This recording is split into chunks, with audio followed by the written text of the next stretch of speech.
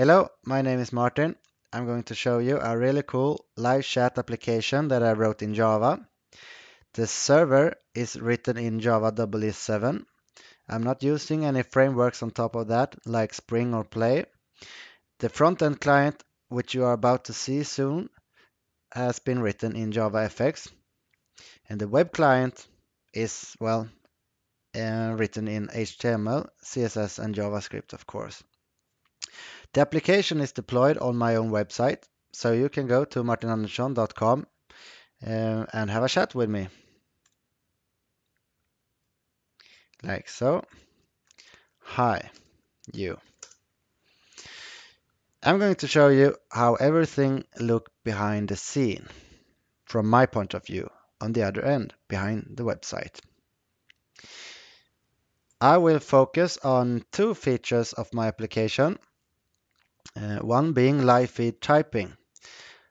My visitor and we see what each other type when we type it in real time. So we're more like having a conversation with each other than a chat. Also, my software has a built-in queue system, meaning that if a visitor wants to have a chat with me, but I am not online or available, then he'll be put in a queue until I am available. Then we'll be hooked up with each other. So the first thing that I need to do is to open my front-end client and log into the server. This application right here is written in JavaFX. I need to supply my credentials and then sign in. Once I've done that, I see my display name here.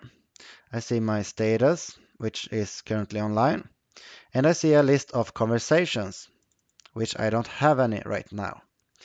We will fix that shortly. I'm going to mark my window to always be on top so that it doesn't go away anywhere during this session. And let's pretend that I am a visitor that will go online and have a chat with me. Now, this is the web client. It is written in TypeScript, which compiles down to JavaScript. That is really cool. This web client is embedded on my own site at the moment, so I'm going to open up that, like so. Now, this guy over here on the left-hand side is a stranger that wants to have a chat with me. I am this guy over here on the right-hand side that, supposedly is located on another machine. Not right now, though, just to be honest with each other. Let's have a chat with myself and see what happens. I see a notification that a new conversation has been initiated. I also see his conversation added to the list of conversations over here. If I double click on that node, I open up a window with a conversation, which is empty right now. I'm going to hide away this panel. We will return to that shortly. I'm going to type in a message in this box. While I do that, please have your focus on this box instead and see what happens. Hello, sir. I have a question for you. I see what he typed when he typed it, and it goes the other way around too. Okay, what is it? So that is really cool. That is a feature which I call live feeding, and it can be turned on and off at any moment's time.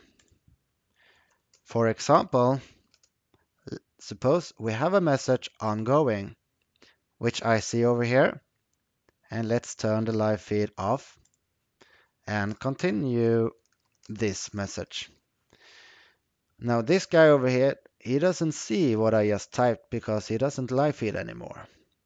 He only see that once I hit enter and send a message. Now he see an updated view of the message.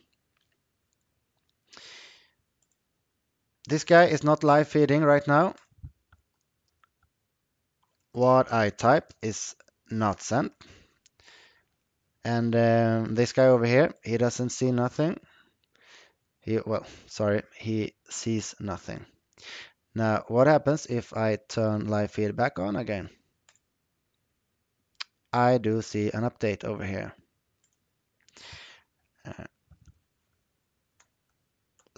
Let's cut a big portion of the message right in the middle and see what happens. Like so. It is removed. Let's paste it in the beginning. It's added back. Let's turn off the live feed and remove the message and type in something else and send that. It is updated. Whatever I do back and forth, the messages are as consistent as they can be. When this guy, let's turn back on live feeding here. When this guy types something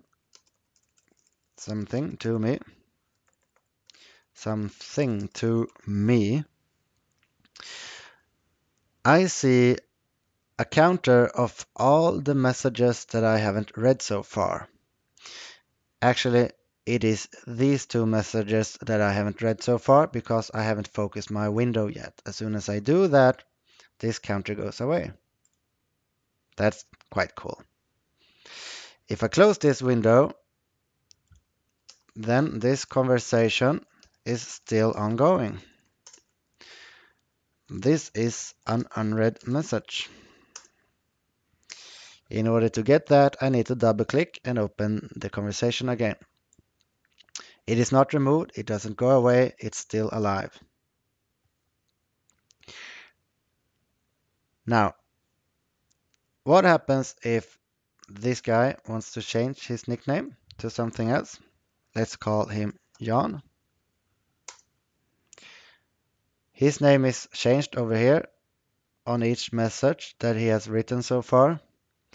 And I get a cute notification about it over here. His name is updated on all his messages as well. The window title is updated and the conversation title is updated. I also have a list of all the participants in this conversation and he's updated there as well. If I want to change my nickname, I really only change it right here to something else. But I kind of like Martin, so I'm not going to change that right now. The keyboard on the web client, it auto-sizes when he add new lines. Line 1, line 2, 3, 4, 5, 6, 7, and so forth, until it doesn't resize anymore. I call that auto-size. Now, if he doesn't like that, he can turn off auto-size and change his size manually. This is a really large keyboard.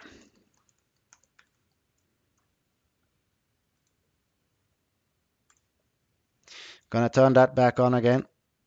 Thank you. Let's add another guy to my list of conversations.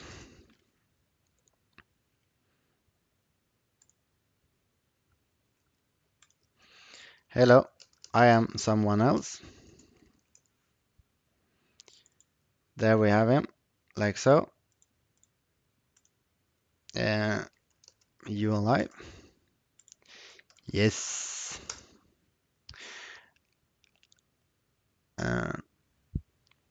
I'm quite busy now, right?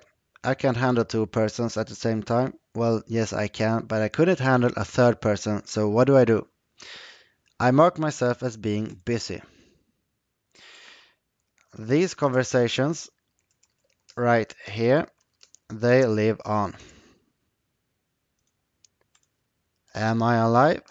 Yes. Okay.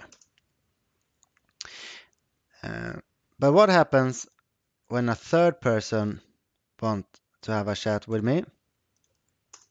Let's find that out. he's put in a queue. And he currently has position number 1 because there are no one else ahead of him. Let's bring yet another guy into the queue. Now we have 2 persons in the queue here. And let's bring in another guy. 3 persons in the queue. 1, 2, and 3.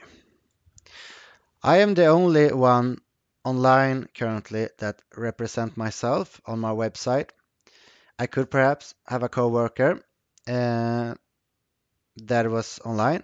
If so, then these guys over here, they wouldn't be put in a queue. They would be hooked up with my coworker instead. But currently, I am the only resource that someone may have a chat with that represents my site. And I am busy, so they are put in a queue. What happens if one guy dropped from the queue? Well, let's find that out. These over here are automatically updated in real time. He's in position number 1 and this guy is in position number 2. They will remain in the queue until they drop or until a resource become available again. So let's mark myself as online. There you go. They are instantly hooked up with me as soon as I get my ass back online. Hi, finally. Been waiting. That's cool.